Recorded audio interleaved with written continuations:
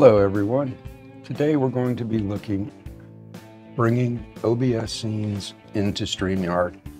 It's really pretty simple, and we'll kind of let you use the advantages of both.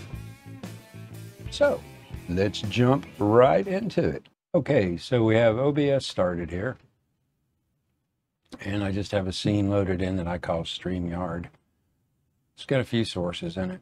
So before you jump over into Streamyard to pull this in, you'll create all your scenes with all your sources and everything. Can be simple, can be very complicated.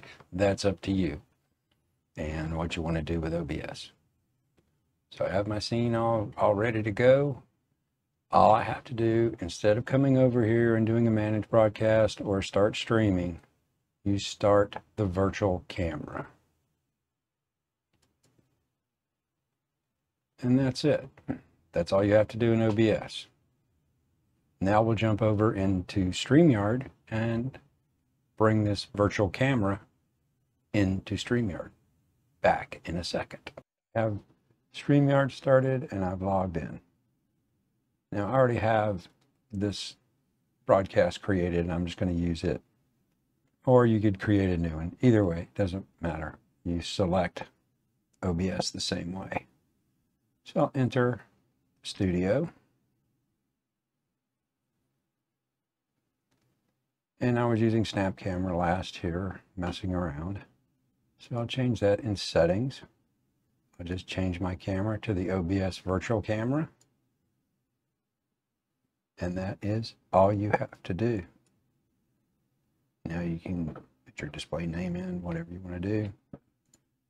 Enter the studio, add yourself to the stream. And then from there on out, as far as using Streamyard, it's the same as what you always do. That's it. And of course, OBS is going to be controlled in the OBS window, not in Streamyard. So you'll have to work out the balance between your two windows when you're streaming. But that all depends on what hardware you're using. Now again, a note, OBS does not have a mobile app. It is desktop, laptop, Mac, Linux, Windows. There's rumors of a mobile, but nothing as of yet. Anyway, that's how you can use OBS and Streamyard together to get the best of both worlds. Hope you found this informative, and I hope you'd enjoyed it. And we will catch you next time. Everyone have a good day.